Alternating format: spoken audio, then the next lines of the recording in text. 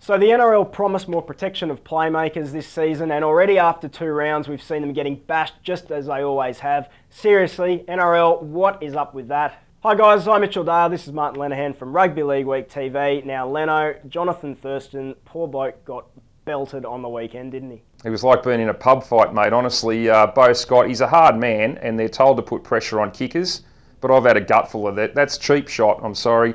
The one on Saturday night when he'd already passed the ball and gets it in the ribs, there's nothing tough about that. He got dumped on his head as well. We're giving no protection for these guys at all. Last week it was Benji Marshall. I think this has got to stop. This bloke's getting taken out all weekend when they're defenceless. They've kicked it, they've passed it.